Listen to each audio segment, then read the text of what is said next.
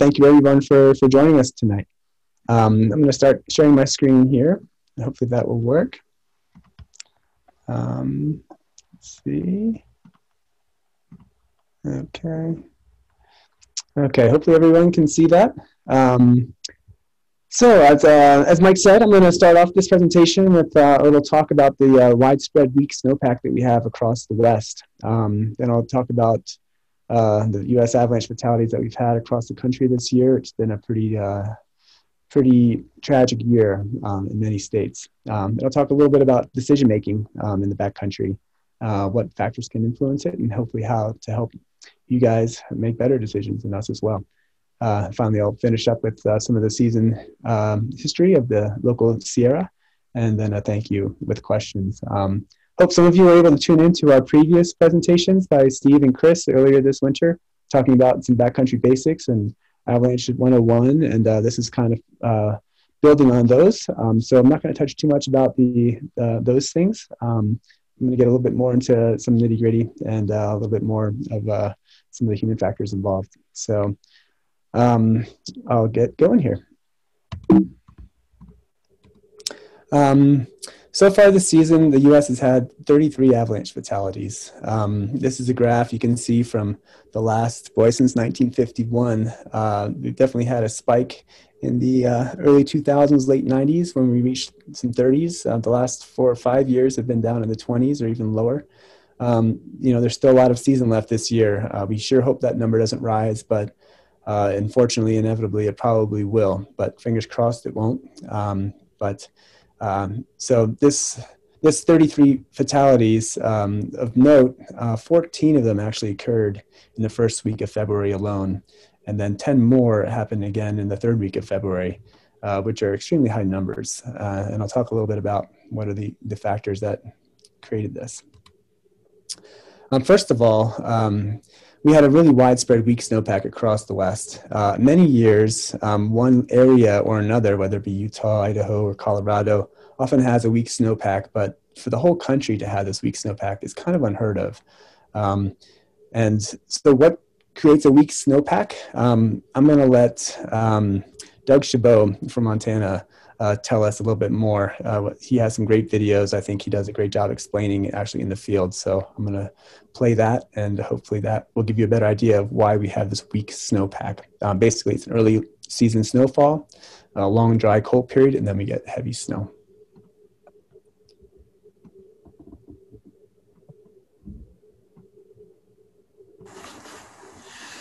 When we have really cold temperatures, fastening can happen very quickly. And the reason for that is that in order to create faceting, we need what's called a temperature gradient in the snowpack. It needs to be a large temperature difference.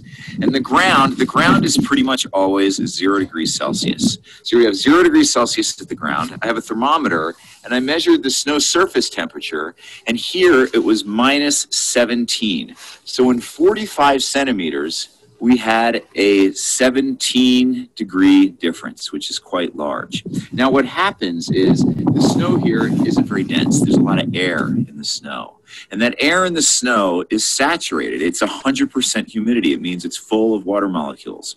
What water vapor will do is it migrates through the snowpack as it moves from warmer areas to colder areas. So down at the ground, the water vapor is slowly moving up through the snowpack. Now, when water vapor moves, it's only moving from one snow crystal to another snow crystal. And when it moves to that other snow crystal and refreezes, it freezes in this ice crystal, which is incredibly angular. So as the water vapor is moving from crystal to crystal, what's driving that process is this temperature difference. Now, there's a threshold, the minimum threshold for this to happen, and that is 1 degree Celsius per 10 centimeters. Since we have 45 centimeters here, that's 4.5 degrees Celsius we would need difference in order to see faceting. We have 17. So we have almost 4 times the amount of temperature gradient needed to drive this process and create facets. And that's why here we're seeing lots of facets and we're seeing them grow incredibly quickly.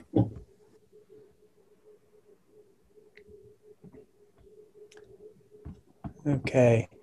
So I know that kind of gets into some scientific, technical jargon there. Hopefully, some of you can follow it. If you don't, that's okay as well.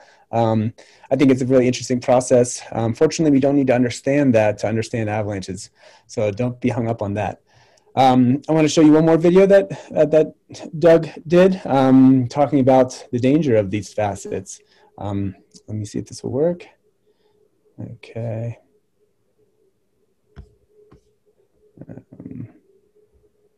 All right.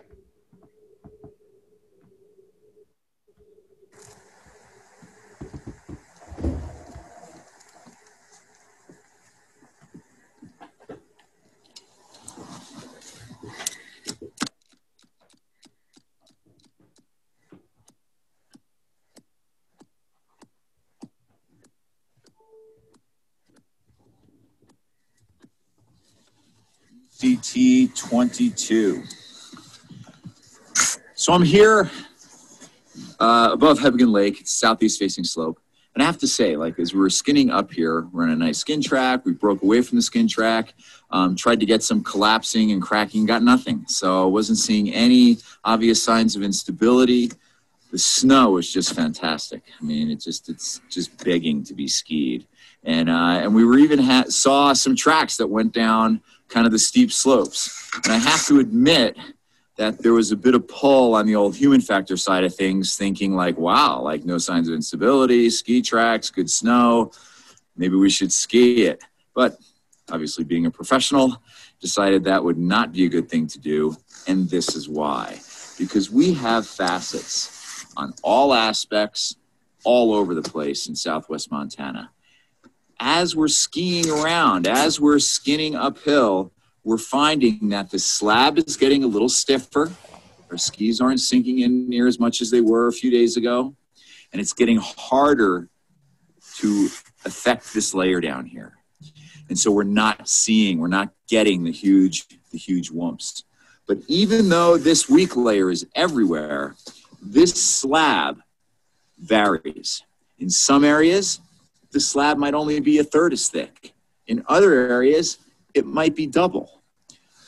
Where you would trigger the slide is from thinner areas of the slope.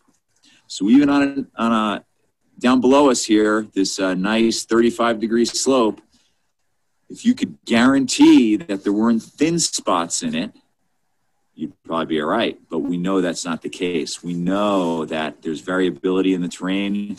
We know that in thinner areas, your skis and your body weight are going to collapse this layer. And then what happens is this shoots out and goes underneath all the thicker snow, and we get huge avalanches. So what we're going to do today is, as much as we would like to ski the gut of this, we're not going to. This is showing instability. The recipe's bad. And we are going to head down our skin track, which is also going to have some wonderful tree skiing on the way back. All right. So I hope that gives you a little bit of an idea. These videos were taken actually several years ago, but that's what the snowpack is like throughout much of the Rockies in the West. Basically these weak sugary facets underneath a slab of snow. This is a bottom line written this season. It's very typical of many of the avalanche centers across the country. I'll just read it real quick. Light snowfall on a snowpack near its tipping point means that avalanche conditions are dangerous. Very large avalanches could run naturally. If you travel in avalanche terrain, you could easily trigger deep avalanches that break near the ground and run far. You can even trigger them from lower angled slopes below, so pay close attention to any exposure to big terrain overhead. Steep wind-loaded slopes can produce the largest avalanches, but even in wind-sheltered terrain, you can easily trigger an avalanche big enough to bury you. Avoid travel on or below slopes steeper than about 30 degrees. So this year, when this layer is reactive as it has been, people really, when they go over 30 degrees, they can trigger avalanches. And people who are out skiing, who can, in the Sierra right now, it's not that case, but in your other places of the country, skiing steep lines is really just not an option. So I'm going to show you each one of these avalanche accidents, and hopefully we can learn something from them. I'll tell you some details about how they happened. What I'd like you to do is try to ask yourself, how could this have been me? It's easy to judge folks from the armchair position of like, what were they thinking doing this? Like, why were they out there in that slope that day? You know, those persistent layers are there. But you know, there's a lot of different factors going on in people's heads, and just try to put yourself in their position and how could have this possibly been me? And some of you out there, this would never have been you, but there's a lot of people out there probably where you could picture yourself in these situations. I could picture myself in quite a few of these situations. I hopefully would make different choices, but I'm as human as anyone. So the first avalanche of the season occurred on December 18th in Wyoming, a place called Sheep Pass. And it was one snowmobiler that was caught, buried, and killed. It was a persistent soft slab, meaning it did fail in these lower layers. R2D2 means it's a smallish to medium-ish size avalanche with a 2-foot crown. You can see the picture here, the crown line goes here. It's not a huge avalanche by any means. Basically, it was one snowmobile in a party of 5 that was out snowmobiling around here, and he was out and went up on the slope here a little further than the rest. Whoops, sorry about that. And he triggered a slide. He deployed his airbag, and unfortunately, he was killed by trauma. So even though the airbag was there, one foot was partially unburied. They could see, but the trauma is what killed this guy. December 18th, Ohio Pass in Colorado. One skier was caught, buried, and killed in this avalanche, similar size. It was a skier by himself. He was actually a very experienced skier. He was just retired from 40 years of ski patrolling.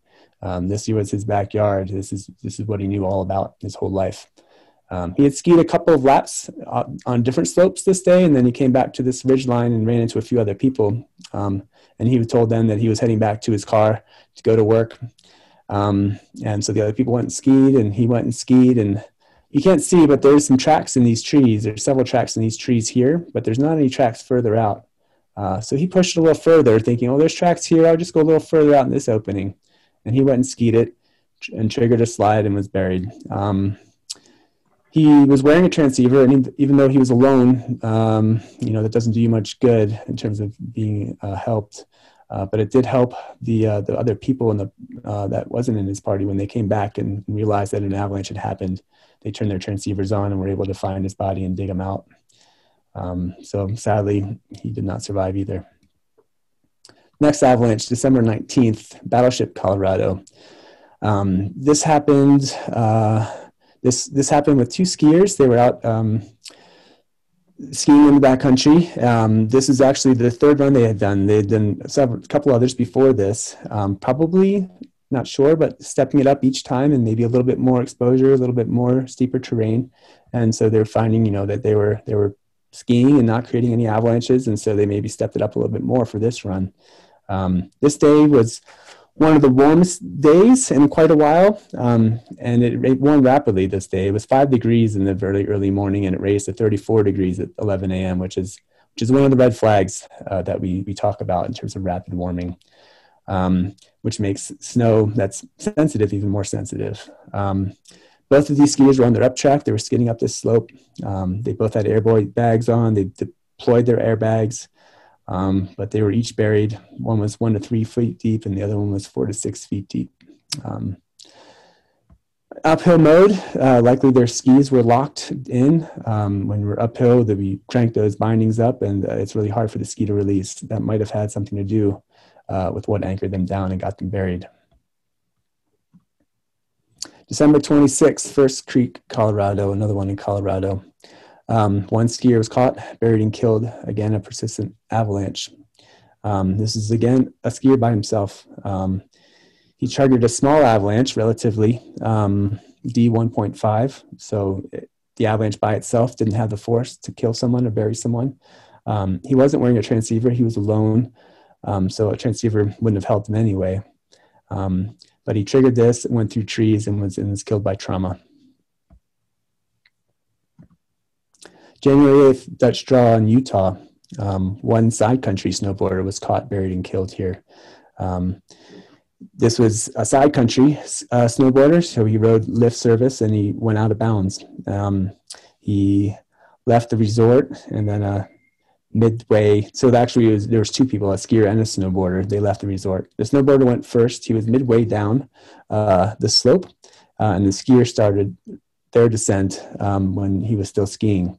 After making two turns, the avalanche broke at the skier's feet, and the snowboarder was still midway down the slope, and he was caught, buried, and unfortunately died from the avalanche. The skier was not caught in the avalanche. Neither of them were wearing transceivers or had any avalanche rescue gear. Had they had transceivers and shovels and probes, it's very possible they could have been found and not killed. As it turns out, rescue dogs were able to recover the body later. Another one in Utah, Square Top Peak, another side country rider, another skier. So a pair of experienced skiers, both had avalanche gear this time. They read the avalanche bulletin. They were well aware of the potential dangers. Forgot to mention that the danger rating for the day on all of these slides are indicated by the color of the text box and their little icon there. So this is a high danger day. The ones previous to this were moderate and considerable. So again, two experienced skiers with Avi gear read the bulletin, knew it was high danger up high and considerable below tree line. 2/3 of the way down their slope, they were up here in this ridge line skiing in a relatively safe zone. They stopped and discussed which way they wanted to go. One of the skiers saw this open slope with lots of nice snow and was like, I want to go ski over here. And the other guy was like, no, I don't feel comfortable with that. I want to stick in the trees. And the other guy was pretty adamant about going and skiing this pitch. And so the one guy stayed in the trees and watched him. And he made it a little bit out into the slope, first out, and immediately triggered an avalanche that swept him down and buried him. The partner in the trees was nervous about heading straight back out there to rescue him. So he skied down the trees lower down and then traversed out into the slope. And then at that point, he wasn't sure if he was above or below where this guy might be buried. So he put on his climbing skins. And then he turned on his beacon, and then he found out that his beacon, the partner, was further downhill. So he made it to the partner, started digging, and found him buried 3 to 4 feet deep. Unfortunately, too much time had passed, and the person had no longer a pulse and was not breathing and died. Had the response been faster, perhaps it could have been a chance of survival, but it's hard to know. This is just maybe illustrating how important it is to practice this and really have these responses second nature so you don't have to think. This one happened on the East Coast. Avalanches don't often kill people in New Hampshire, but there's mountains and snow, so there's ingredients for it to happen. This is Mount Monroe in New Hampshire. One skier was caught, buried, and killed. The danger rating was low this day. And this just goes to show you of what that avalanches can still happen in low danger. This is probably, it says persistent D1. It was actually probably a small wind slab. It wasn't a persistent. Sorry about that typo up there. But this guy was traversing along up high on this slope, some steep terrain, and probably triggered a relatively small wind slab. And it took him down into this gully and pinned him against this rock and buried him pretty deeply. He was a very experienced skier. He had a beacon on, even though he was by himself. He wore a beacon out of consideration that something did happen to him. Other people would be able to at least find his body, and that would be helpful. These search and rescuers finally did find the person, and the beacon did help them zero in and probe his body. But it took them an hour and a half to dig out his body because of how deeply he was buried in this train trap. February 1st, the Nose, Colorado. This was 3 people being killed. This happened with a group of 7 people that were in that were on a backcountry hut trip. Danger was considerable. Again, the persistent layer. This is the warmest day since December when this happened, and this is February. So it was, the warmer days are making things more sensitive potentially. These skiers all did a really good job of skiing this slope higher up, out of the picture, going one at a time and following the protocols that we suggest people to follow to be safe. So only one person can be exposed at a time, and potentially only one person can get caught in an avalanche. So they did that, but then when they got to this slope above this picture, several of the people got there first, and then one of the people just started skiing down, and then before all the party regrouped, and then three other skiers followed him down, and then midway down the slope, the fourth skier triggered an avalanche, and these people were buried, as you can see here, 9 feet deep, 11 feet deep, and 20 feet deep in this gully. So this is a prime example of a terrain trap that can really exponentially affect the consequences of even a small slide. The other people got down there and saw the slide and went into search mode. They had their transceivers. They did searches, but they're searching, and they were still like 4 meters away from some of the signals. So they dug for 2 hours on their first person, and they were still 1.5 meters to 2 meters away from the person. So they actually had to leave for the night and come back the next day and have many more people help in the recovery of these bodies. This shows just how important communication is and how much important a plan is, to have places to regroup and to ski slopes one at a time. It's quite possible that someone could have still triggered this avalanche, but it would have been one person instead of four. Also of note in this avalanche, one of the beacons was actually, the searchers were coming down the slope and found two signals really close to each other. So they thought two of the bodies were buried right on top of each other almost. And as it turns out, that wasn't the case, but one of the transceivers of the buried people was quite an old transceiver, and it was sending out a signal that was received as two signals. And so this shows also the importance of retiring your devices once they get older than 10 years. And I actually have a old Ortovox F1 transceiver that I've been using for years, and actually it's my favorite transceiver. It's really basic, but I'm really practiced and good at it. But last year I started noticing that when people would beacon check me, they're like, "Oh, this is weird. It's showing up as two transceiver signals," and then that would go away. But anyway, needless to say, I'm not using that anymore this year at all, and I wanted to get it sent back and recalibrated, but the company wouldn't do it. They were like, "No, this is too old. You just need to get yourself a new one." And I have a new one. I just preferred the old one. But so it's important to use gear that's updated and stay with it. It's a life-saving piece of equipment, so don't skimp. This is a picture down here of the 20-foot burial. This is like a 3 meter pole. Again, very, very sad accident. There we all are. Here's another one in Alaska, February 2nd, Bear Mountain. These were actually not skiers or snowboarders. They were climbers. They were climbing this couloir when they triggered a wind slab in the upper slope. It's hard to say the wind slab could have been triggered naturally, but in any case, they were swept all the way down this couloir and deposited in debris.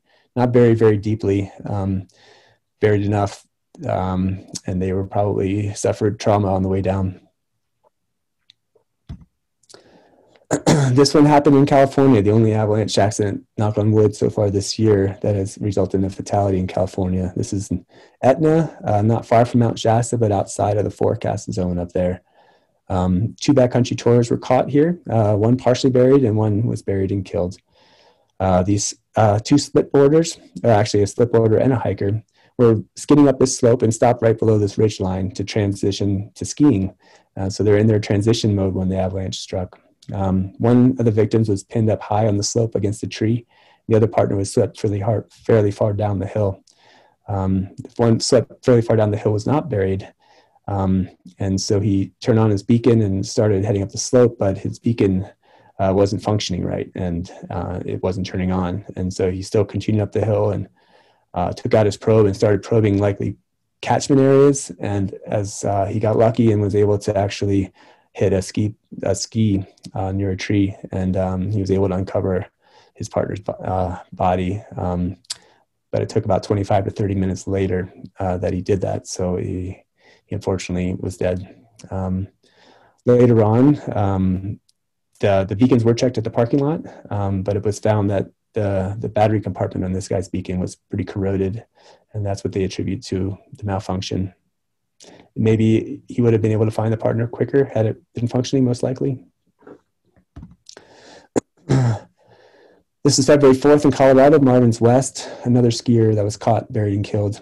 This is another side country accident where people were skiing outside of the resort once riding chairlifts. And basically, one person skied down here through this cliff band and stopped way below the cliffs on a small bench for the second skier. The second skier came down, right in the cliff band triggered an avalanche. And unfortunately for that person, they were only swept a short ways and only had snow 2 to 3 feet up their leg and was upright. So they were able to unbury themselves, but then they looked down the slope and couldn't see their partner at the meeting point. So she took out the transceiver, followed its signal, and found the person not breathing. It took them about 10 minutes to get to the person, but that was a little bit too long without air. So the learning point from this is how important it is to anchor up in safe places where if an avalanche did happen, you wouldn't be caught. So thinking about where that could possibly be in this image, maybe it was right underneath a cliff where the snow would go around you, or, it's tough on open slopes. February 6th, Wounded Buck Creek in Montana. 5 snowmobilers were caught in this accident. 1 was buried and killed. Unfortunately, we don't know much information about this accident. February 6th, the same day in Utah, however, this is probably the most tragic accident that happened this year because 4 people were buried and killed in this accident. 7 people were actually caught in the avalanche. 1 was partially buried, 2 were fully buried, and then 4 were totally buried. And did not survive. I'll go into a little bit more detail in this avalanche since it's such a significant event. This was in a very popular area to ski. It was fairly mellow terrain. A lot of it was 30 degrees or less. 2 weeks leading up to this accident, they had about 21 inches of new snow with almost 2 inches of water content. The leading day and a half, there was over 6 inches of new snow and wind. The winds were strong from the west to southwest for 2 days prior, right before the accident, 15 to 30 miles an hour with gusts of 45. Here's the picture of the avalanche crown. Here's the slope showing probably, 14 different tracks. So basically there's 2 different parties involved in this accident. The one party had gotten here and had skied this slope 3 times. And they were heading back up for another lap. I'll show you the picture of where this all happened. So they were heading up for another lap, and then another party that they didn't know was there, came up behind them. So this party, the first party, was going back up to here. One person in this group was waiting on the ridgeline. They didn't feel like skiing back down and coming back up, so they were just resting up here. But this party got to this point here, and they regrouped because they knew that this part was a steeper part of this slope. So they went across one at a time when the avalanche was triggered. And down here, the 2 skiers were waiting up here for their third partner. And so they were down this slope. It was only like a 21-degree slope where they were waiting. This avalanche was triggered. It took everyone. It's captured everybody. It buried, as it said, quite a few of them. One was only partially buried and was able to get himself out and then continue the search. Unburied the first person. The person had snow in the mouth. They were able to assist in the rescue or search for the rest of the victims. But these 3 guys were able to basically uncover 2 people that weren't dead, and the rest of them, the 4 others, unfortunately, died of asphyxiation. Here's a diagram of slope angles on this slope, and you can see like 23 degrees, 25 degrees, these 27 degrees. These are all low angles where you don't expect to be on avalanches, but terrain above, as you can see, 40 degrees, 37 degrees, that's steeper, and that's where stuff came down and triggered the rest of this. Of note too, this is all on the uphill track again. And so these 4 skiers that died in this, unfortunately, their skis were all still on their feet. When they're locked up in walk mode, it's hard for, what happened there? Sorry about that. For the skis to release. It's hard to say if the skis had released off their feet, maybe they wouldn't have been buried as deeply. Maybe they would have been able to stay closer to the surface. But it's hard to not have your skis in lock mode when you're going uphill. It just shows how important it is to pick the safest uphill route you can. And here's a sad picture. These are all the people who died in that avalanche, all young folks. And not that any, every single one of these tragedies has a face and a family and friends that are left behind. So these are all really sad events. The next one occurred February 8th, Knox Creek in Washington. 2 snowbikers were caught. One was buried and killed. This is a bigger avalanche, R3D3. They both had Avi gear on. They both had airbags. But they were both caught, and the airbags still didn't keep on the surface. They were found, well, actually, so one was buried, one was still there, but unfortunately, the person that was buried, even though they both had transceivers, the one that was buried, his beacon was off. So this shows just the importance of checking every single time you go out to make sure your beacon is on. Last year, there was at least a couple of fatalities where people were buried where their beacon was on their body, but off. February 14th, Mount Trelease in Colorado. Not sure if I'm pronouncing that name right. One backcountry snowboarder caught partially buried critical. Partially buried critical means that their head was underneath the snow, so they couldn't breathe, and then was killed from asphyxiation. This is a persistent, again, slab. This is a hard slab, R4D3, so a very, considerably large avalanche. And the crown at the highest point was actually 20 feet high. So that was a pretty immense wind-loaded slab up there.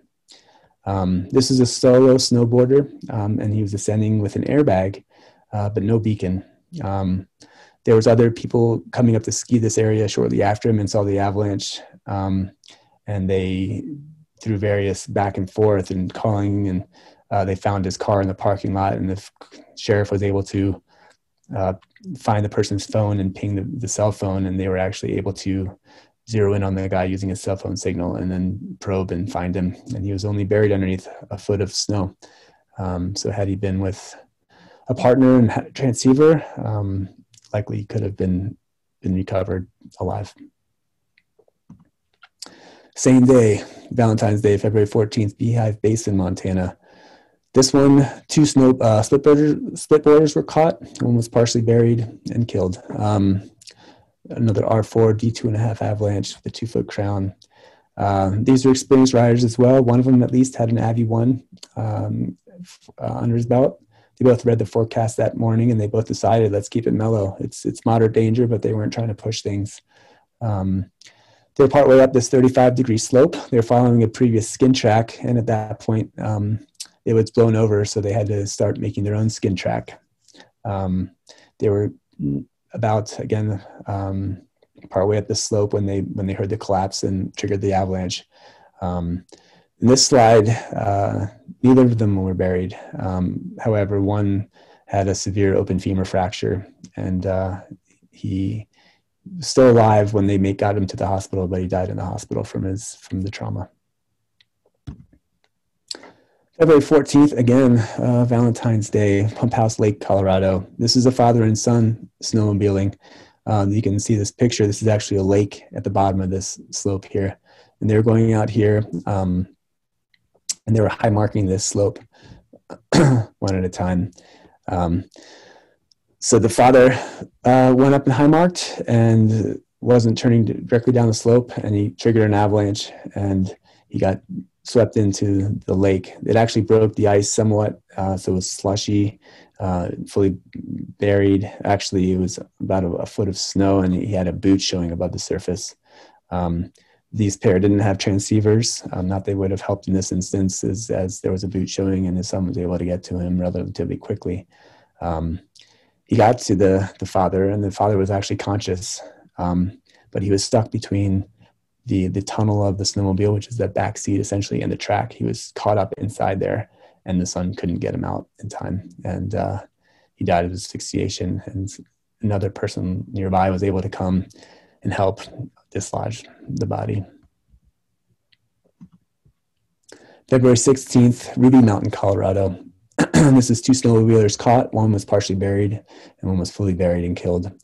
This is a huge avalanche. This is a persistent hard slab again, R4D3 is dimensions. It was over 3/4 of a mile long. This whole ridge line ripped out from one trigger point. This happened with a group of 6 snowmobilers. Some of them had transceivers, some of them didn't. There was a few shovels in the group and one probe for the entire group. So they had some avalanche safety gear, but definitely not enough for the whole group. They were aware of dangerous conditions, and they discussed and agreed several times through the day that they were going to avoid steep slopes. They didn't read the bulletin, but they had at least enough sense to see the forecast, the weather forecast and the conditions. Let's see here. So this is the slope, and this picture here with the red and the yellow, this is indicating slope steepnesses. The yellow is like 30, just over 30 degrees. Orange is steeper, red is even steeper still. And below that, that's not colored, that's less than 30 degrees slope steepness. So an avalanche just on a 30-degree slope, or I mean less than a 30-degree slope, probably wouldn't happen if there's not terrain above. But this blue spot, he was right underneath this steeper slope and triggered the avalanche above him and got dragged down. What happened actually is this snowmobiler got stuck on this slope up here and was trying to dig his sled out.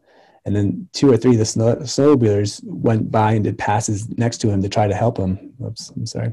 And he finally did get unstuck. And so he was there standing by his sled, getting ready to get back on when the 4th snowmobiler just came by to say hi. And that 4th snowmobiler actually triggered the slope and ended up burying him. He didn't have a transceiver on.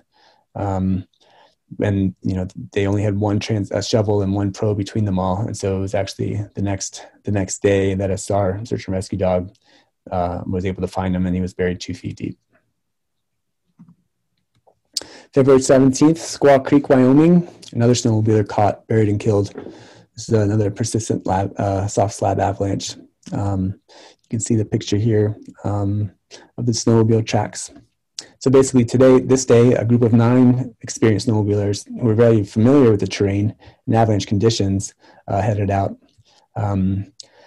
These riders had put a lot of tracks high marking the slope already, and this was triggered by a rider coming in from the top of the slope, and it caught all but one member of the group.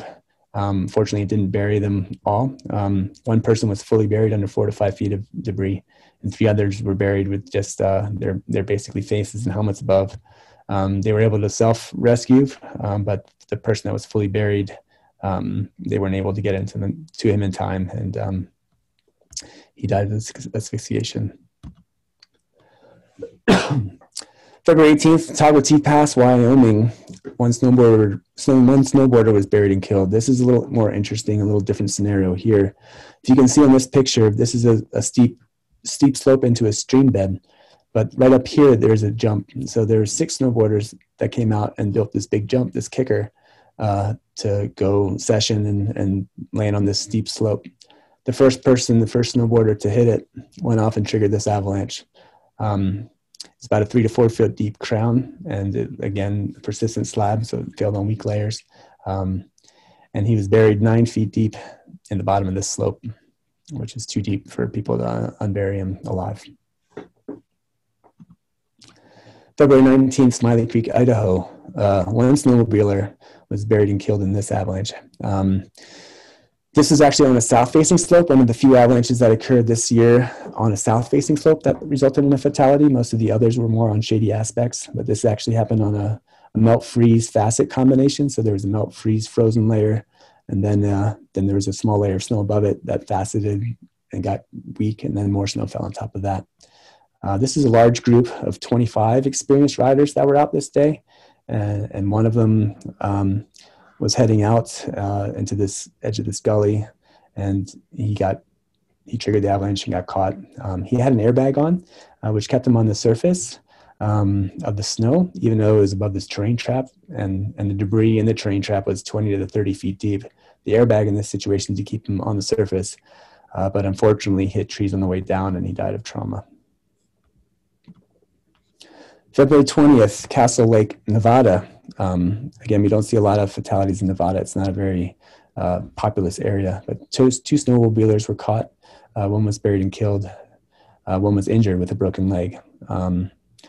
They didn't have transceivers, rescue gear. The injured one was able to get out and get cell service and was rescued by a helicopter, and they came back the next day, and that's when they were able to uncover the other person's body. So this one, this is Sherman Peak, Idaho, and this is February 20th. This guy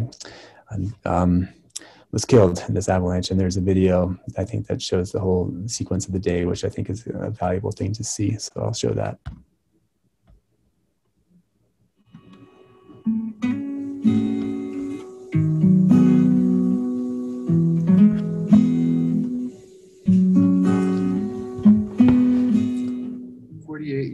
Alan Foss of Preston, Idaho was killed by an avalanche Saturday, February 20th, 2021, while riding in the backcountry near Sherman Peak, northwest of Montpelier, Idaho.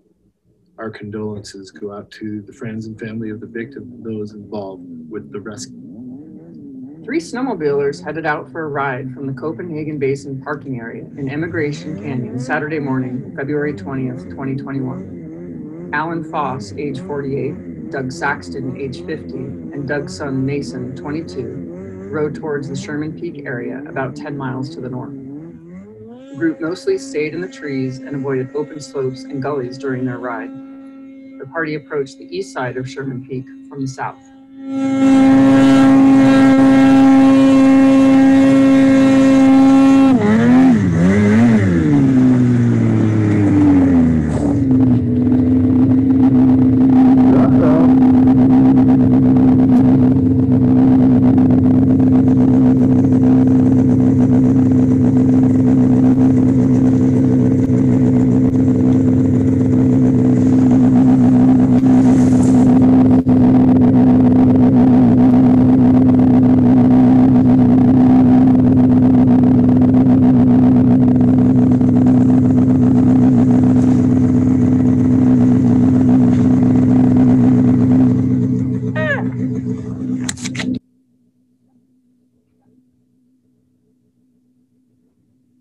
I'm good, I'm good.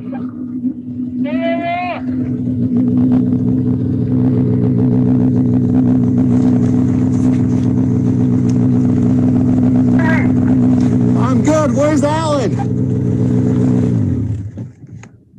Alan, can you hear me?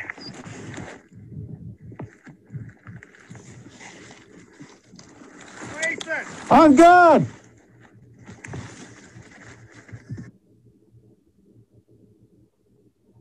At around 11 o'clock in the morning on February 20th, the Bear Lake County Sheriff's Office was notified of an avalanche accident in the area of the east side of Sherman Peak, west of Georgetown, Idaho. A snowmobile rider was buried in a large avalanche. Search and rescue units from Bear Lake County, Caribou County, and Franklin County responded to the area. In addition to search and rescue, there happened to be an avalanche class nearby. The class was able to provide much assistance with the rescue effort.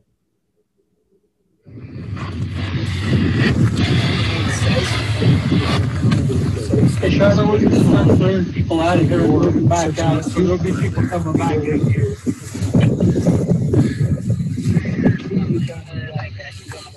We're in Sherman's chute, and you can see where it broke, and the whole chute slid.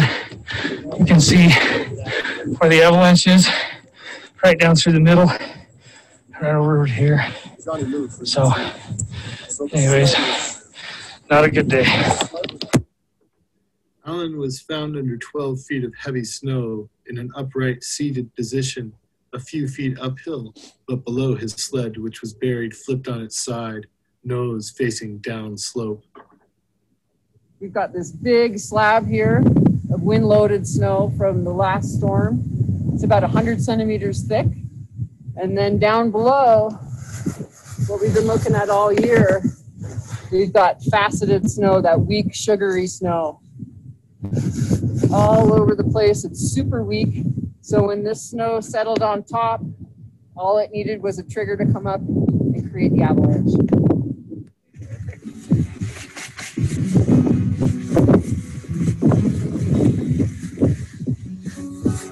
You see that?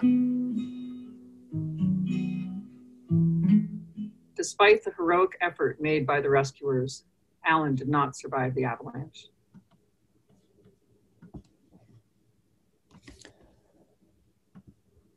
So I think that I think that video does a good job of showing just the immensity of snow that can be carried and how deeply someone can be buried. So February 22nd, this is in Wyoming, a place called 25 Short, the Tetons. One snowboarder was buried and killed here. It was a soft wind slab this time, so this didn't actually involve a persistent, one of the few that didn't this series. Basically, a group of three were climbing this mountain, and they were above this first choke in the Broken Thumb Couloir when a snowboarder triggered this small wind slab avalanche, and it's carried through both of these chokes over a cliff that they would have to rappel if they were actually going to descend it, and he did not survive. February 27th, and this brings us to just last week and the final avalanche of this season, hopefully of the season. So 4 snowmobilers were caught in this avalanche. One was buried and one was buried and killed. There's again a persistent slab avalanche with a 4-foot crown, and it failed actually on a February 6th buried layer of surface hoar. So this wasn't those early facets from earlier in the beginning of the season, but this is more mid-season where a buried layer of weak surface hoar was the responsible culprit here. We don't know a whole lot about this avalanche. So our sincere condolences are extended to all the family and friends and communities surrounding these tragic events. It's very hard for everyone involved and connected when these things happen. So here's just an overview of the learning points and takeaways from some of these avalanches. Importantly, know and understand the terrain that you're in and when that's above you, and the importance of recognizing what is avalanche terrain and what is 30 degrees. What is that magic number where slopes can actually slide, and also being aware of what's above you. And just because you're on not steep terrain doesn't mean an avalanche can't affect you. It's important to carry the gear, the beacon and shovel and probe. Many did in these accidents, but many did not, and they could have helped people survive. Checking your beacons, making sure they're on every single time, doing a check, making sure your batteries are good, and making sure they're fastened to you. There was one actually avalanche in this series where a snowmobiler had an avalanche transceiver, but it fell out of his pocket sometime between when he left the parking lot and when he was uncovered. Minimizing exposure in the uptrack is really important if there's dangerous or suspect conditions at all. Really putting that skin track into place as safe as it can be, because when your skis are locked on your feet and there's multiple people at a time, usually when you're on an uptrack with other people, you're not spread out immensely, even though you should be. The importance of exposing one person at a time. So if someone does get caught, the rest of the people can find them, and only one person gets caught. Releasable bindings sure are nice, but when they're locked on your feet in up mode, it's not really possible. But when you're skiing, to have them in releasable mode and to have your pull straps off your poles so that these things don't, it gives you a better chance to be able to stay on the surface and not get sucked down and buried. And again, important to remember that previous tracks on a slope doesn't mean it's safe. It sure does seem like it's reassuring. Oh, people skied it, it didn't avalanche, but that doesn't mean that they didn't hit a sweet spot and could have triggered it. So just recognize that, and recognize the consequences of terrain traps like these gully features and how much snow can really build up in them. Even wearing a transceiver, if you're buried underneath 10, 12, 20 feet of snow, that's not going to do you any good, even if you have 10 of your best friends with shovels. Anchoring up in safe places when you're skiing. Skiing one at a time and finding safe spots to anchor in case an avalanche does happen.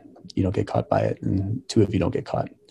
The importance of fast response times, to practice with those beacon skills and to know that minutes, really even seconds sometimes, can affect someone's survival. Being able to get someone within 2 minutes as opposed to 5 minutes, 10 minutes, really get those skills dialed down.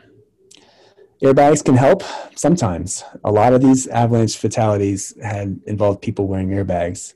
And they still died. So they are not some sort of foolproof, like I'm wearing an airbag, come get me avalanche, I'll be all good. As you can see, that's definitely not the case. You still have to make smart decisions. Finally, respect the avalanche danger and the unknowns. Like if these persistent slab problems are out there, those are some of the scariest that there can be, and you really have to give them a wide berth and respect. And finally, just because you're educated and experienced doesn't mean that'll save you from avalanches. There's tons of examples in these slides where people were very educated and very experienced and they still got caught in avalanches. So it's the decision-making that occurs after your avalanche education and experience that is always important. So is it an avalanche problem or a human problem? As you can see, the dangerous conditions are out there, but if no one was out there playing in the hills, no one would have been killed. So this is more of a human problem than an avalanche problem. This is dangerous terrain that people are choosing to go into, sometimes knowingly, sometimes unknowingly. Why do people go into the backcountry? And there's a whole lot of different reasons. You know, that feeling of rushing air by your face out in the hills, that's one reason. Maybe smooth turns, whether it be powder or corn, just that feeling of flow down a hill. It's hard to beat. The adrenaline rush from skiing some sort of steep couloir or going really fast, and you know, we get high off of that. We feel happy, we feel a rush. There's this hormone going through our body that's making us feel good. Camaraderie with friends, it's a great way to go out and spend time with friends. It's a great way to escape from friends and and life, and just find some alone time and escape from society and kind of get recharged. Challenges and goals, you know, climbing peaks and pushing yourself. That's why a lot of people do this. Mastering skills, there's a lot of like skiing skills and snowboarding skills to master. Reading snowpack and being safe and mastering all those skills. And finally, just, you know, the beauty of being out in nature. There's probably a lot more reasons that people go out in the backcountry as well. So what motivates you to push closer to the line? So you're out in the backcountry. You can go out in the backcountry every day of the year in low angle terrain and not worry about avalanches. But what motivates you to go into that steeper terrain, that riskier terrain, when it might not be the safest conditions? Everyone's risk perception and risk tolerance is different.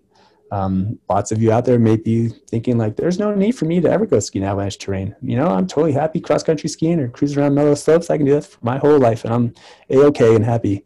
Other people want to push it. Other people find the thrill in skiing steeper lines and the enjoyment, and that outweighs some of the risks.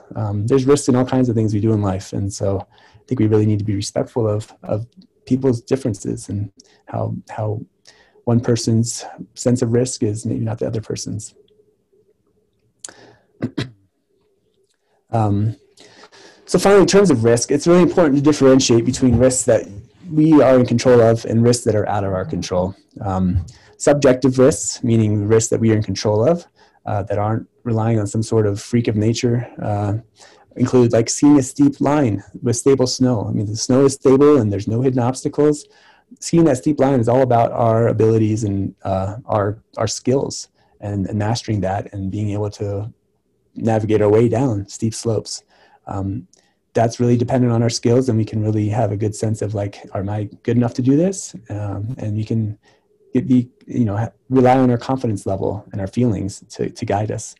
Rock climbing on solid rock, you know, if the rock isn't going to break on you, rock climbing can actually be a pretty safe activity if you know your level.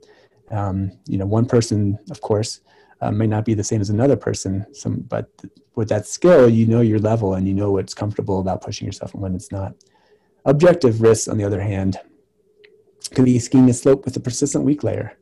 Like you can have all the skills in the world, and you might be able to ski a slope with a persistent weak layer 10 times, but that 11th time, you might hit that weak point and trigger it and cause an avalanche and get caught in it. So that's an objective hazard in a way. Possible rockfall in a couloir, like you're climbing up a couloir, and you know, rockfall can happen all the time in couloirs. It doesn't that often, but when people are in it, but it does.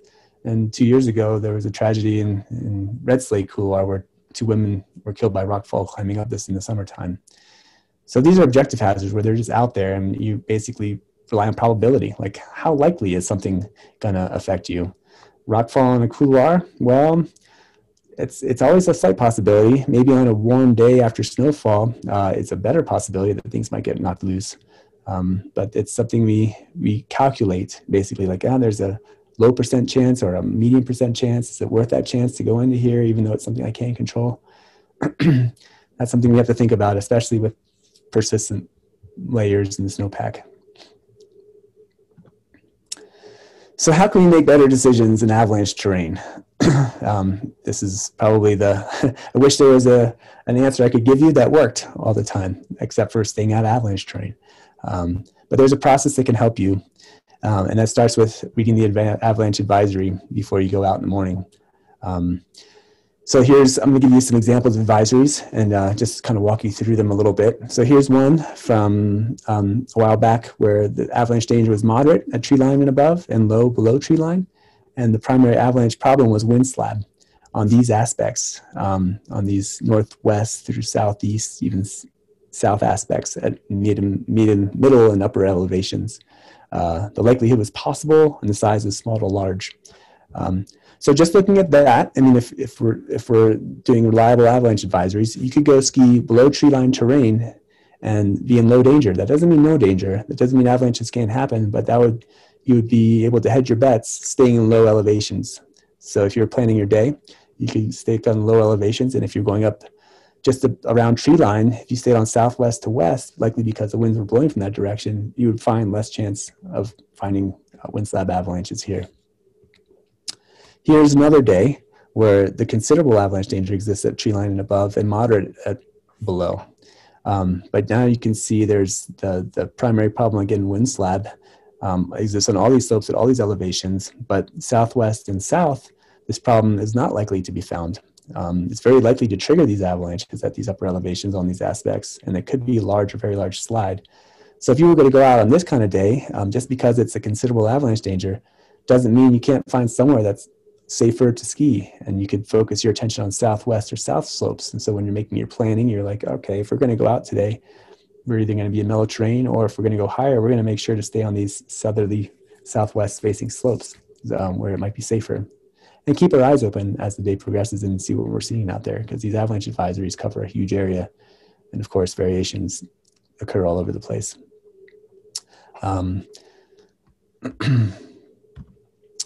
Now, persistent slab avalanches, which we've talked a lot about, are a whole different game. Wind slab avalanches, you can find areas that look like they're wind slabs. You can probe in the snow relatively easily. You can do hand tests.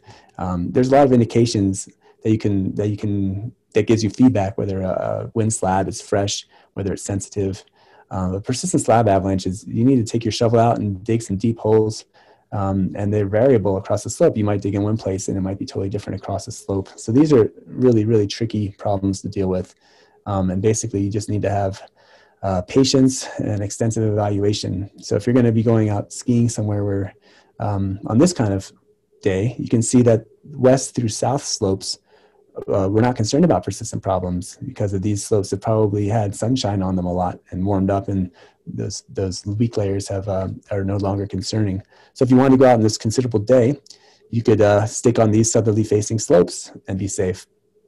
If you were going to poke around on the other side, you might not want to go above tree line or even near tree line, but staying low and mellower terrain and having your shovel out and planning some time to dig some holes and evaluate things as you're going.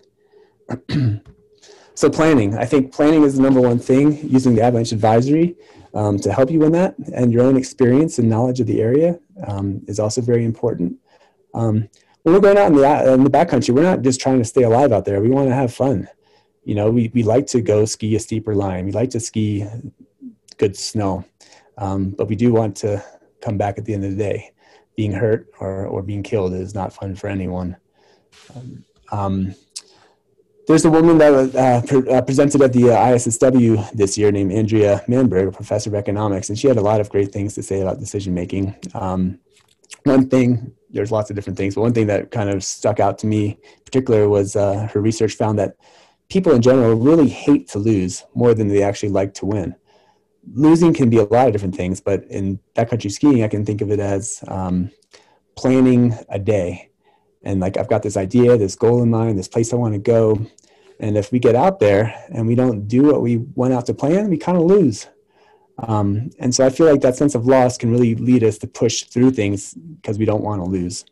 But if you can make a plan B along with your plan A ahead of time, I feel like that can give you an alternative to still winning and not losing. Like, okay, plan A didn't look good, but we got this plan B figured out already. We put this attention and effort towards making it. we can still do plan B. So this couloir, we were wanting to go ski today, but we found some evidence of things we didn't like and made us concerned. So, but we talked about, going up further this canyon and going skiing this tree slope with nice snow. So let's do that instead. And we come back home and we still feel like we had a great day and we accomplished what we wanted to. So I think making that plan B ahead of time can really help some decision makings during the heat of the moment. Also with planning, I think it's really important to set boundaries, to figure out based on the avalanche forecasts and your own knowledge of the area, what's off limits, what's inappropriate for today. And then in the same regard, what's a go? What's, given these conditions, what zones are going to be a go? And then there's that gray zone in between where there might be room for negotiation. But setting those strict limits to yourself, like, you know what, no, today we might go out there, we might not find signs of instability. They might not be cracking around our skis. There might not be wolfing. We might not see blowing snow, but we know some of the history of the weather. So let's just not even play with this zone where there's some unknowns going on, and sticking to that. But when you go out in the field, there's a constant process going on. So you plan the day in the beginning, and I think taking that extra effort to really see what's going on out there, taking in all the different variables that you can find. The avalanche forecast advisory is a strong one. But once you head out, then your eyes are open. You're seeing what's out there. You're seeing the weather. You're seeing how the snow feels. You're seeing digging holes and looking at the depth of the snow and the layers. You're looking for red flags. You're looking for the winds picking up. You're looking for higher sunshine, less clouds than maybe you expected. And you're digging holes and looking at the weak layers. And then you're seeing that. And then as you're going with other people or yourself, you're communicating. You're checking in with yourself, checking in with others. How do you guys feel? Let's talk about this. And then you adjust your plans accordingly. Maybe what you see is telling you green light, go to what your goal was, and you keep on moving ahead. But maybe it's telling you otherwise, and you need to start changing your plan to more conservative choices. Or maybe everything you're seeing out there is making that gray zone. You know what, we were worried about this, but everything we're seeing isn't leading us to believe that there's going to be wind slabs on this slope here today that we're going to be worried about. So we can go in there and maybe check that out a little bit more. But then also realize this notion called present bias preference. And that's another Andrea item that she presented on, is basically what we as humans are experiencing right now. It can feel a lot more important than what we might experience in the future. So this feeling of like, ooh, if we get over here and ski this cool slope, it's going to feel great right now. Even though there's a slight possibility we might get hurt or worse, and that would really affect our future. Just realize the power of that right now feeling is very important, and to keep yourself in check. And to realize also that the greater the uncertainty is out there, the greater margin for error you need to give yourself.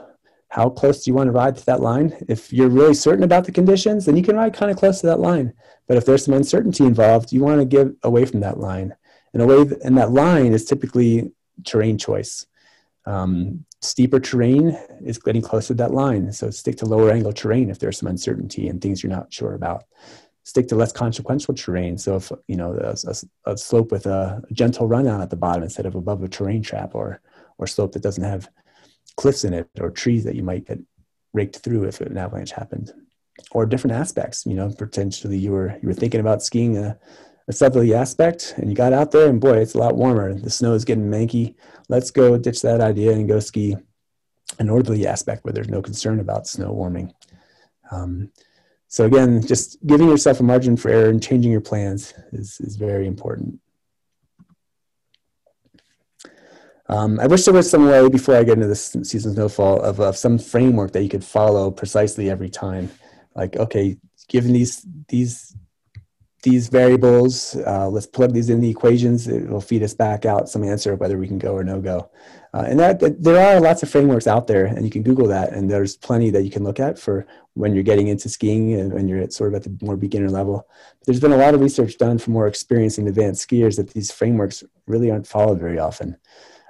So this is something that's, you really have to get to know yourself and what's going to motivate you. There's a lot of these people who are educated and experienced that were caught in these avalanches, and there's maybe some debate about, like, does the education and experience help people in avalanche terrain, or does it give them this sense of they can outsmart the avalanche problem?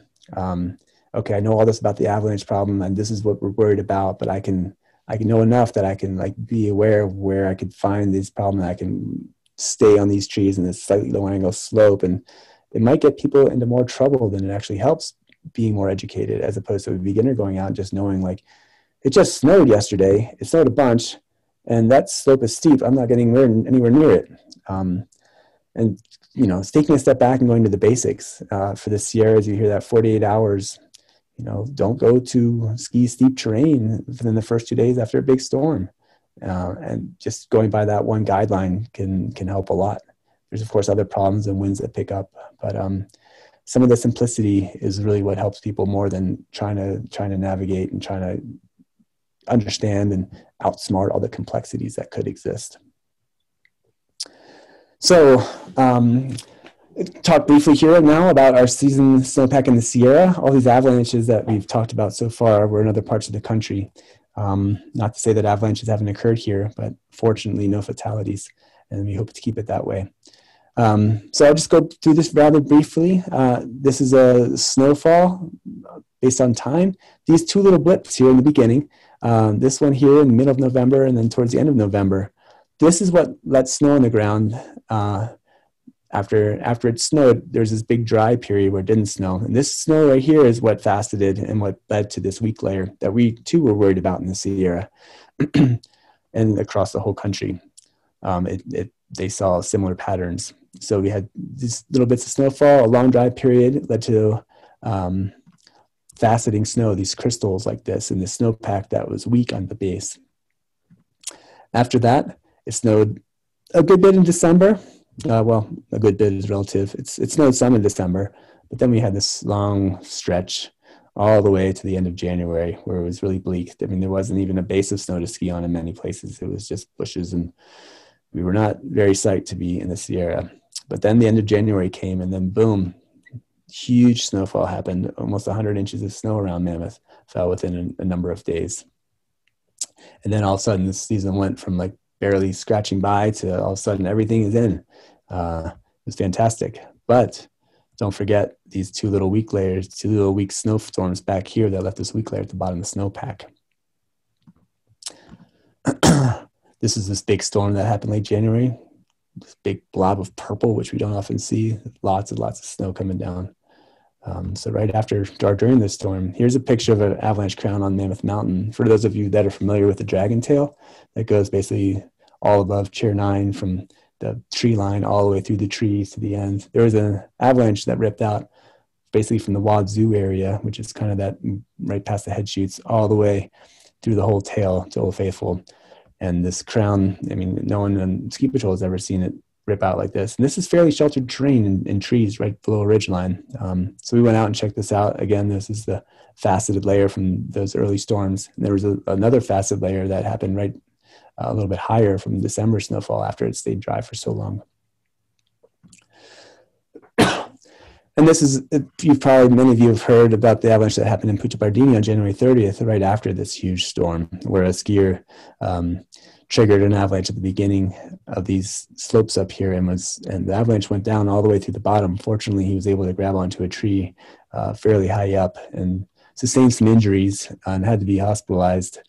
But fortunately, was not killed, and he'll be skiing again.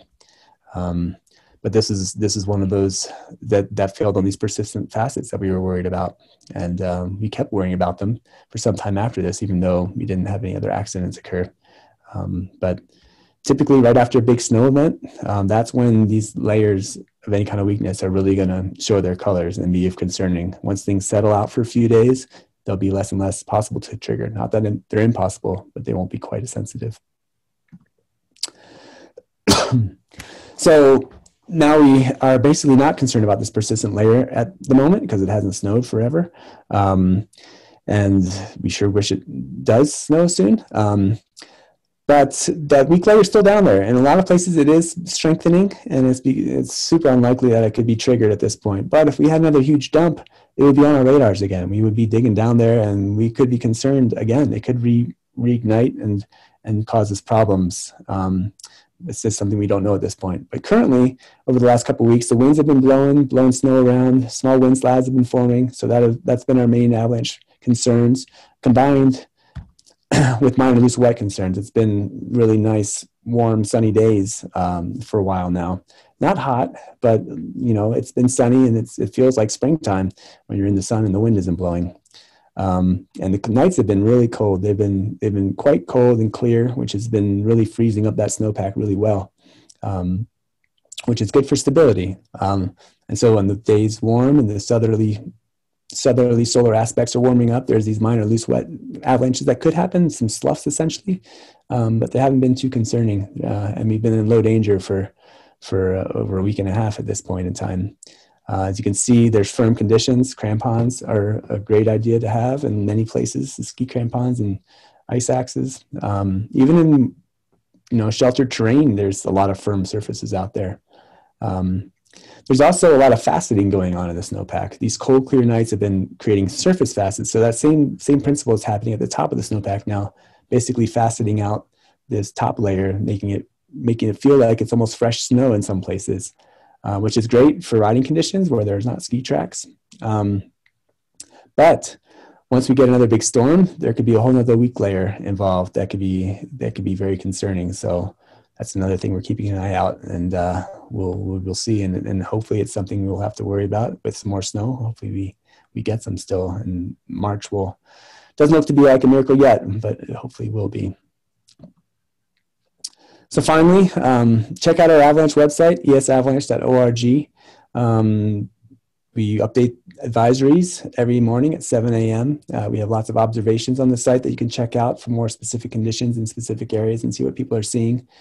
We really encourage you guys to submit your observations when you're out there. We are only 3 forecasters, and we have a group of dedicated volunteer observers. But boy, it's such a huge range.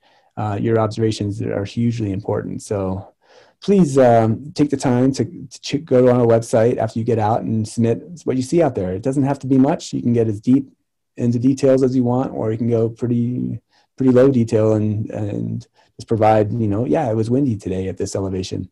Don't be, some of these observations get pretty advanced, but don't be dissuaded and discouraged that yours have to be like that necessarily. And finally, there's a little support button. If you feel in the mood, we're always eager for support. We're a nonprofit organization, and the money helps do what we do. So finally, thank you all for joining, and do your snow dances and stay safe out there. And if you have any questions, I'd be psyched to try to answer them, as well as anyone else on the line, Steve or Mike, if you might. Yeah, Josh, we have a few that are trickling in the Q&A section. One related to avalanche rescue, and Michael is wondering if there's any tech out there involving drones and transceivers that could help pinpoint somebody when an avalanche occurs. Do you know anything about that?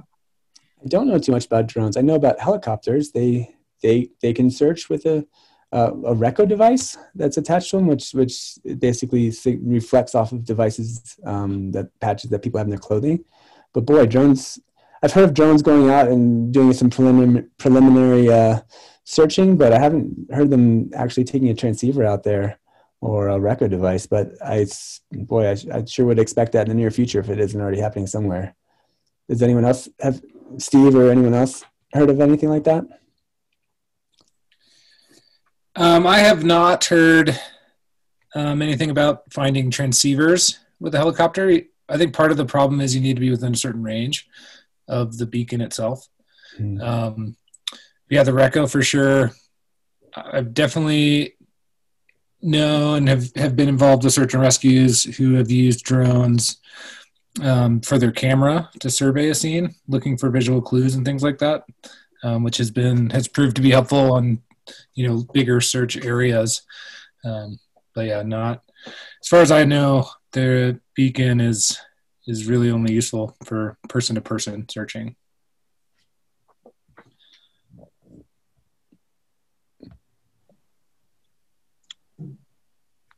Josh, we have another great question related to persistent weak layers, given that that was such a theme in avalanche accidents this year.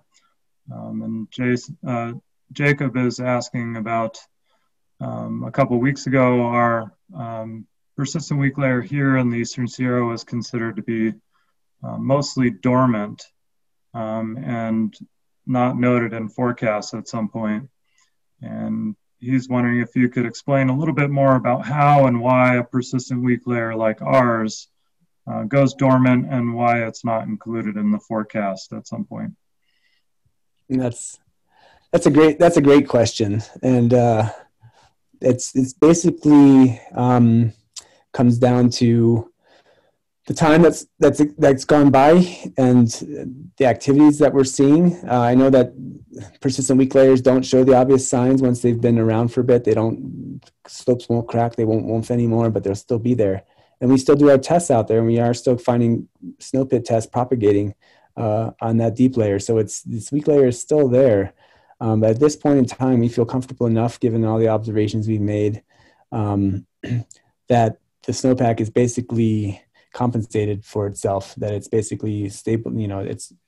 There's enough settled structure on there that it's super unlikely for an avalanche to be triggered on that deeper layer at this point in time. It's interesting, like our snowpack compared to the Rockies, how long they can persist out there, for weeks and months even. There can be a layer that's still causing avalanches after it's been buried for months.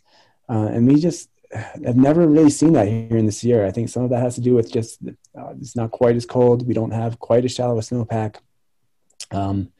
But it's a tricky one, and it's one that us forecasters wrestle with every single time that we get a persistent layer that we're worried with. We bring it up, and then we're debating back and forth, like, well, is it time to drop it yet? Is it still something we're concerned? Yeah, it's there.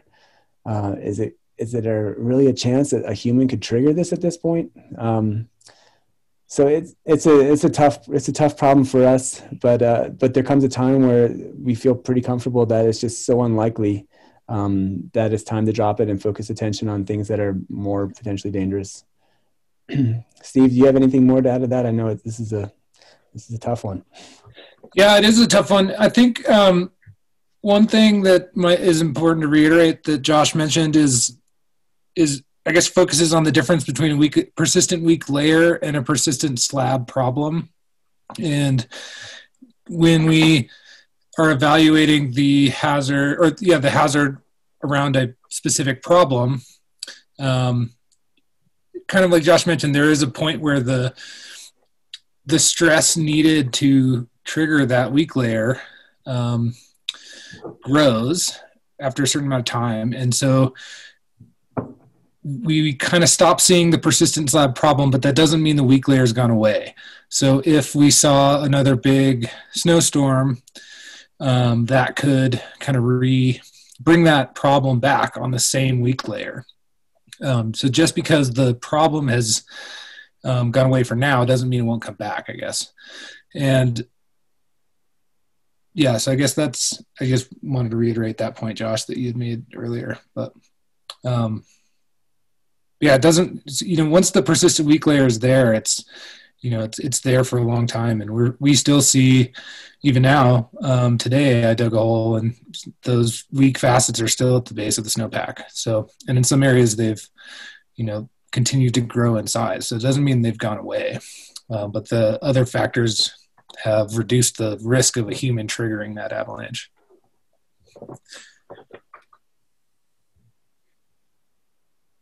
Yeah, that's awesome. I think that provides some clarity there.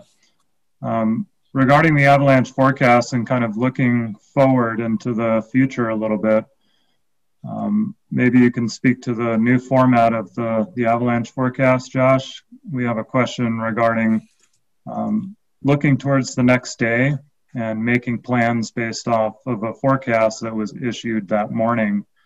And I know the new format has an outlook that might give some help to folks who are getting up early in the morning and need a little bit of a head start on the forecast for the day. Yeah. Yeah, for those of you that don't know, our forecast platform changed not too long ago to a slightly different format that's going to be adopted more nationally. So we're trying to be consistent. And and that does include an outlook for the next day past today's danger ratings. And so those are made, things can change sometimes not at all from one day to the next, and sometimes they can change very, very dramatically from one day to the next. So that is to help, again, give people a little bit more planning tool to go forward, because I know, boy, if people are trying to ski sunny aspects right now, you'll probably be up and out of the door before advisory comes out. And so that is the point of to try to help that planning, but also to realize that we don't give many details, because things change a lot, within, half a day, the weather might change a bit and the forecast will change. But we are liking the new forecast format. I hope you do too. It takes a little bit getting used to potentially. And we're going to be, trying to be more on the conservative side with the outlook. So if we see like a snowstorm coming up, tomorrow night, that has potential for increasing hazard, we'll probably show that potential the day before. We'll err on the side of being safer to up the danger, so people will look at it again the next morning, as opposed to like, well, the snowstorms, they sometimes come, they sometimes don't. We'll probably err on more on the uncertainty and give it a boost so that it'll keep people's attention to look at it. So I wish we could provide a whole bunch more information, and there's times when we don't provide daily avalanche bulletins, and we do like a 2 or 3 day outlook. And it's tough to include so much information and keep it concise and not expand or not go beyond people's attention span. Not sure if that answers your question completely. And again, Steve, do you have anything to add to that? No, I think you covered it very well. Josh, as far as what's available in the avalanche advisory that ESAC puts out, I think you spoke really well to, as those persistent weak layers start to gain strength, or a lack of avalanche activity leads you to take it off of the forecast list of problems. I think that speaks to the low likelihood, high consequence potential there. And there's a good question here regarding the low danger avalanche in New Hampshire that happened on a low danger day. And Alex is asking about what is included in the advisory as far as the expected avalanche type, the location, and the size available for the day. And he sort of highlights that fatality on a low danger day is pretty eye-opening. Is there anything you can speak to as far as what's included and how that's communicated? Yeah, thanks very much for that question. I'm glad you asked it. Yeah, the definition of low avalanche danger it's not that no avalanches are going to occur. It's that they'll be isolated and small. And so people really need to remember that we can't almost ever say that there's no avalanche danger out there. There's definitely levels of like low avalanche danger and kind of high, upper level low avalanche danger. And some days we will have problems about low avalanche danger, but in the definition, in extreme terrain, up in upper elevations, small avalanches are possible. There wouldn't be out of the realm of possible. They wouldn't even make us consider, maybe we should have gone moderate that day because someone triggered an avalanche. It's like, no, that's a low avalanche danger day. And that kind of avalanche can happen. So that green light, green means go. It doesn't mean you have to turn your brain off and be like, yep, it's green. That means I can go anywhere I want, do anything I want. And if an avalanche happens, boy, those guys really messed up. So I think it's a different level of how severe it can be, how widespread it is. And each level expands upon that. Moderate level is a huge range of avalanche conditions. Moderate, boy, from one end to the next can be extremely different. And so I think that's why it's really so important to read the avalanche problems and the discussion, so you can really dilute and distill what the real concerns might still be. Is it going to be like a slope warming in a small isolated area, or is it going to be a small wind slab somewhere?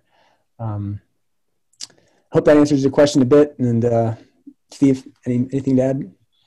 Yeah, I think one thing to think about with the danger rating and with different avalanche problem types, I think the different factors within that assessment kind of get weighted differently. So for instance, if we have a low danger, loose wet, or wind slab hazard, it's easier to kind of use the size of a potential slide to help make that assessment.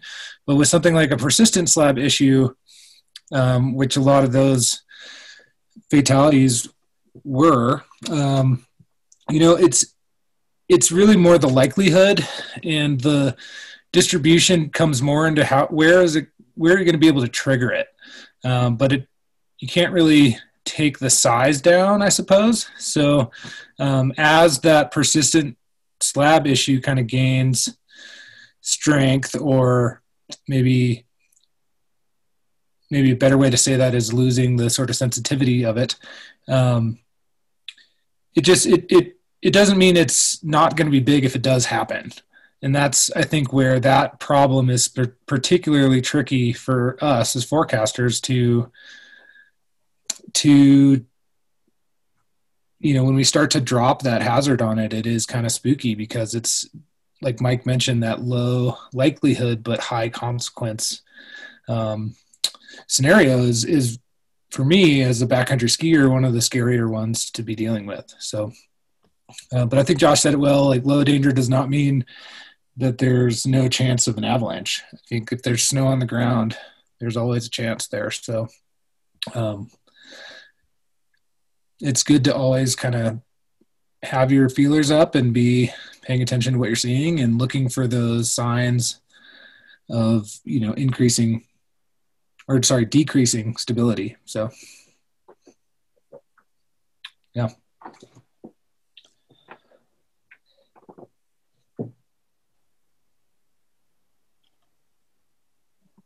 Josh, I think you did a great job summarizing of all the different avalanche fatalities across the U.S. this year, including the Northeast, which is kind of a standout. And those fatalities and those accidents covered kind of the full spectrum of activity types, from snowmobiles to climbers and backcountry skiers of various types. There's a question in here about the releasability of AT versus tele bindings.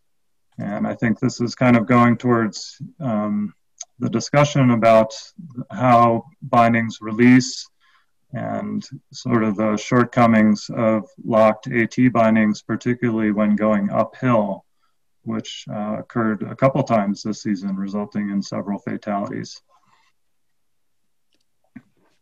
Yeah, it's a concern for sure, and it used to be thought of as tele gear was locked on your foot more so than AT gear that has typically releasable, some DIN settings often. But on the uphill mode, they're both locked onto your foot. So and actually more and more the tele gear the new tele gears are becoming more and more releasable as well on the downhill. But on the uphill, they're all the same. Like all the new tech bindings with the tele gear too, they're the same tech binding as Dynafit AT gear as well. So it's becoming less and less different. And there's definitely lots of avalanches that have occurred with tele gear that don't have a releasable binding, but they get yanked off their feet anyway. And the same thing happens with AT gear that is locked up in walk mode. But yeah, I think it's just, I don't know of any system that is out there right now that has a walk mode that is releasable, unfortunately. Maybe that's something to come, but it isn't here yet. Steve, do you have anything more about that? I mean, I know that there are some folks who will unlock the toe piece for sections of the trail, but I think some bindings do better with that than others.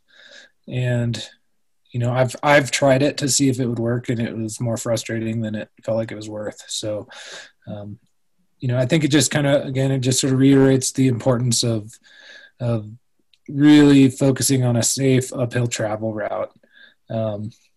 And oftentimes that also involves thinking about terrain that is above you that you might not necessarily feel connected to, but really being cognizant of where you are in the terrain.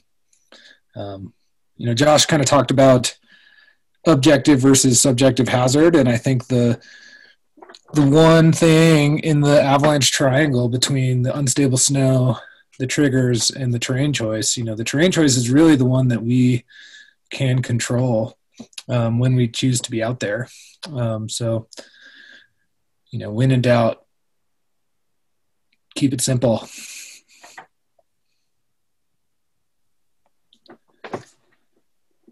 Josh, there were some pretty good rides that folks took this year in those slides, and we have a question about body positioning while in an avalanche.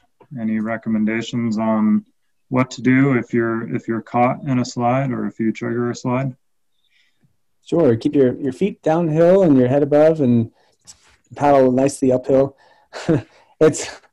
If we could do that, that would be great. I think that all the advice that people give is just fight like hell.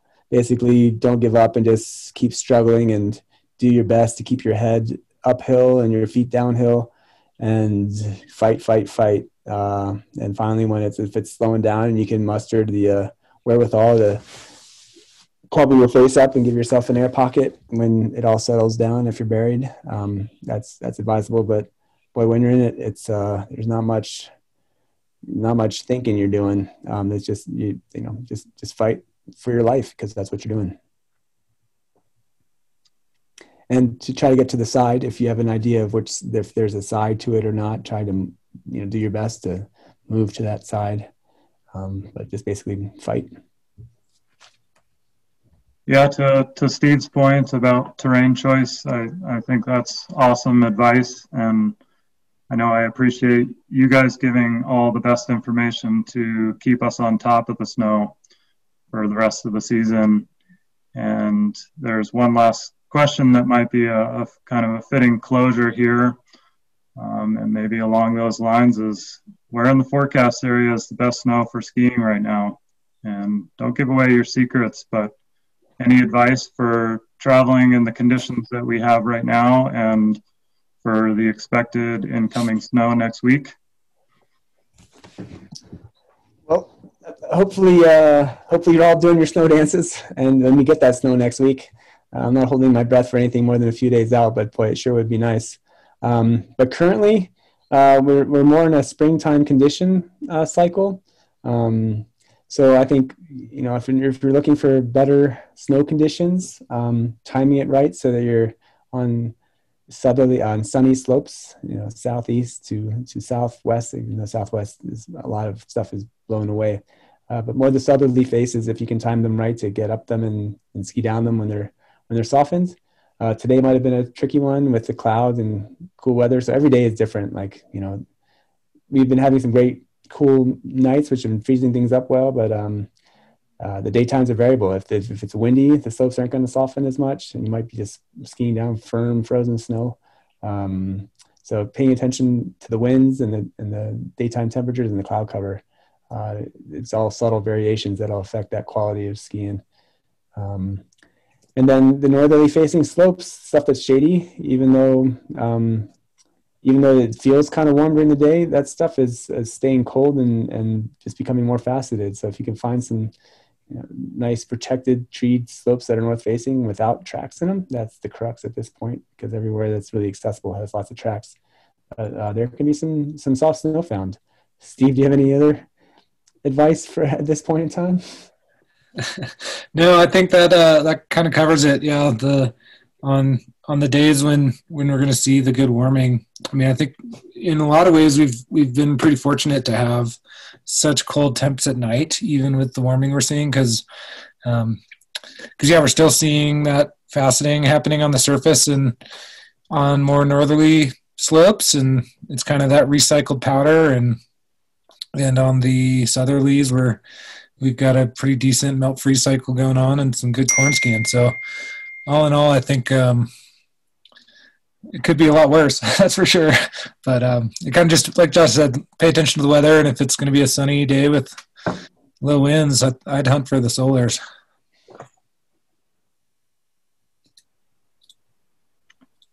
Awesome. Well, looking forward to some good skiing in the future, and hope everybody has a safe rest of the season. Josh, that's all the questions we have. If you have any other thoughts. Thanks for your time. Thanks again for everyone for joining. I really appreciate the interest, and do your snow dances and then stay safe out there. Use our advisory, and thanks again. Thanks, Mike, for hosting, and thanks, Steve, for the support as well. Looking forward to more of a winter still. Thanks, everybody. Oh, one last thing about that avalanche on Punta Bardini that happened. There will be a debrief presentation in the next week or two that you can find information to access on our website fairly soon. So if you are interested to hear more of the details of what went on with that incident, please stay tuned. And there should be an interesting and thoughtful discussion about that, and also an avalanche incident that occurred last year. And then again, the next Wednesday, first Wednesday in April, we'll have another education event for you as well. All right. Thanks, and have a great night, everybody.